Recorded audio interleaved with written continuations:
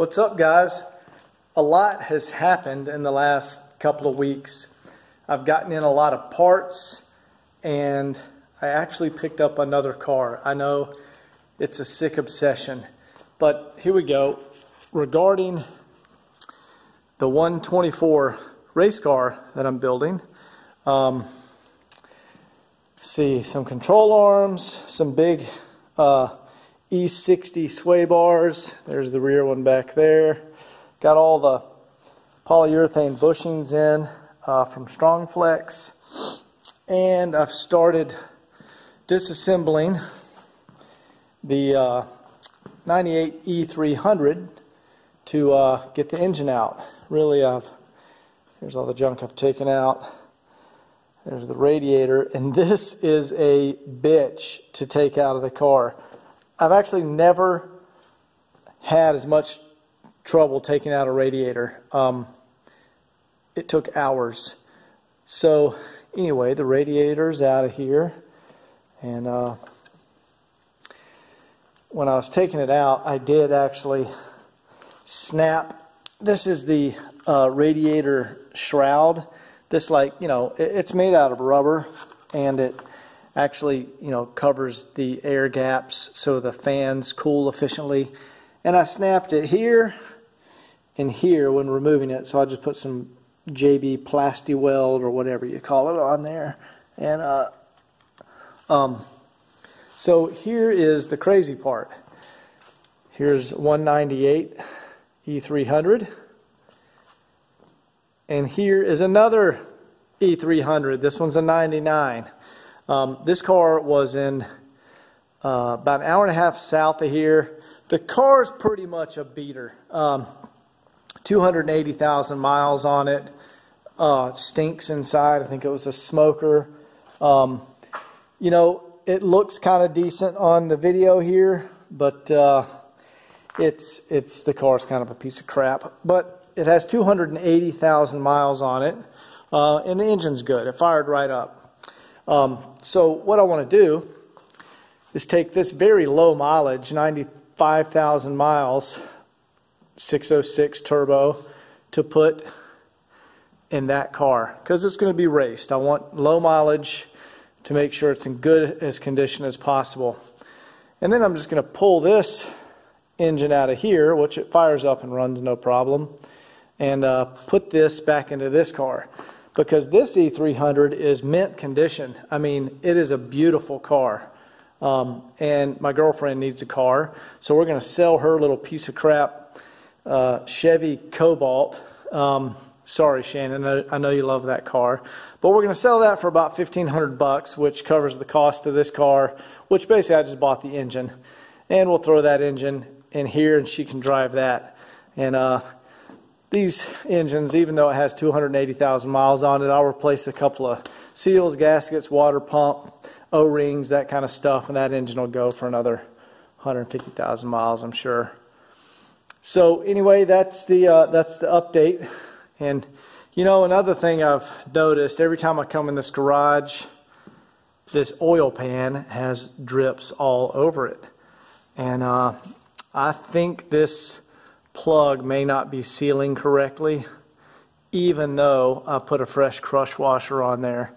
So I might have to take this over to the machine shop and have them maybe fix this plug, but because I have to use this oil pan on that engine. Anyway, that's the latest update. I don't know if I have any more goodies. Oh, here's something interesting. In the other garage, there's a an 85 300 SD, and I removed the gauge cluster because the odometer stopped working. And so I opened it up and removed the little gears, and it's weird, they're like almost a soft plastic malleable gear. And here's one of the gears. You're not going to be able to, well, you can see. It's missing some teeth right there on the right side. You can't see in this video, I'm sure.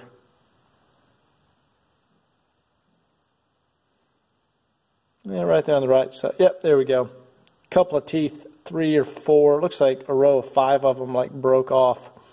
Anyway, caused the odometer to stop working. And a lot of people might say that's a good thing, the car stays low mileage, right?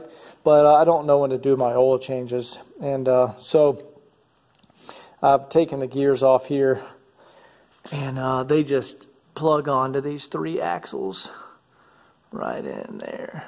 You have to see 1, 2, 3. And they make these replacement gears because this is a common problem. So I'm going to swap that out, put that back in the 300 SD. New addition to the garage is this awesome drill press. Very, very nice drill press that I got from a buddy for about 400 bucks. He had a family member pass away, and this was in the garage, and it was actually still in the box. And this is a super nice drill press. It's good for metalworking because I think it spins. You can make it spin at 275 RPM, which you really want them to spin slow when dealing with certain drilling in certain metals. Also picked up new addition to the garage over here. This is also got from that same friend is the grinder, or bench grinder. So always wanted one of those. Also really, really good brand. That's some high quality stuff. But so I have all the parts out of the E300. There's the radiator from this car, 280,000 miles on it, 98,000 miles. And fans, it's interesting, this one's a 99, this one's a 98. And got some more parts over here. And the bitch about removing these radiators is right down here. Right there is the intercooler. And that intercooler bolts on to the radiator. So you actually have to remove the bolts and then stick a screwdriver in there from the bottom and just kind of pop it off the radiator. And it will kind of fall down into the front of the car. It only falls about an inch, but then you can free up the radiator. And I think for this engine, man, it's gross in there. But I'm going to have to order a fan. Notice the fan blade is broken on this engine, and that probably doesn't matter too much due to how many fan blades there are, but it does cause a balance issue. When this fan is spinning, it could cause a vibration or a strange noise, or not sure, because it is plastic. I'm sure this doesn't weigh very much, but I'll go ahead and order another one of these. But you can see the difference between a high mileage engine, this 280,000 miles, versus 98,000 miles. What a difference. This one's super clean. And you can see like the main years of leaking. You don't see any leaking here on this engine, but from years of running a diesel. See all that goop over there. Also stuff like this. Here's some, I think these might be fuel lines here. Yeah, just look at the crap. I don't know what these lines are, but I don't know. That could be a, where does that go anyway? I don't know, but they're just covered in gunk. And when you look at the 98,000 mile motor, perfectly clean. So this engine compartment is super clean. Pull the engine out, put that engine in here, and we'll see how much life we can get out of this car, because man, this car is beautiful. Looks like it's never even been used. Got a little bit of wear on the armrest. But